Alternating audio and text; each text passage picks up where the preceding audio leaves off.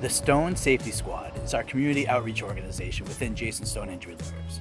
It's our way to give back to the community through acts of generosity and by promoting the safety, beauty, and health of our city and those who live here.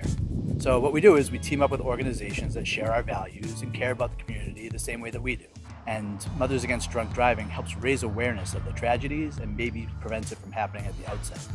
We see on so many occasions the harms and losses that people face as a result of being injured by a drunk driver.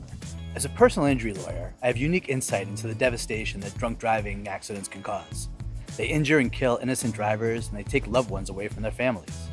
Legally, we hold the people who are responsible for accidents accountable. We at Jason Stone Injury Lawyers want to take it a step further and raise awareness about drunk driving accidents, and hopefully we can prevent some of these accidents from happening even before they do.